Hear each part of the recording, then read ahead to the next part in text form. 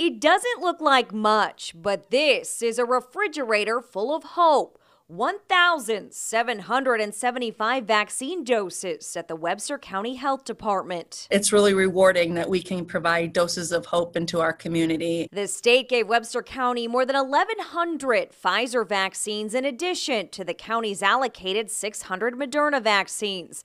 They plan to administer them all on Thursday here at Crossroads Mall in Fort Dodge. It's in a protected environment, so in the mall we don't have to worry about the weather or canceling for anything like that. And we are using all three wings of the mall. Webster County Health shows how it will all work in this video.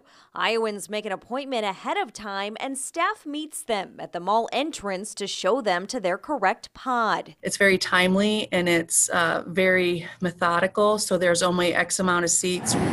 Fort Dodge firefighters sanitize the chairs between each use.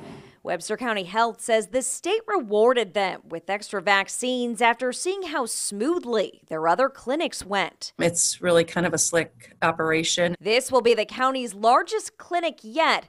Appointments opened up online Tuesday and 1,300 Iowans signed up in just 3 hours. We have had a few people that are like, no, don't count me in.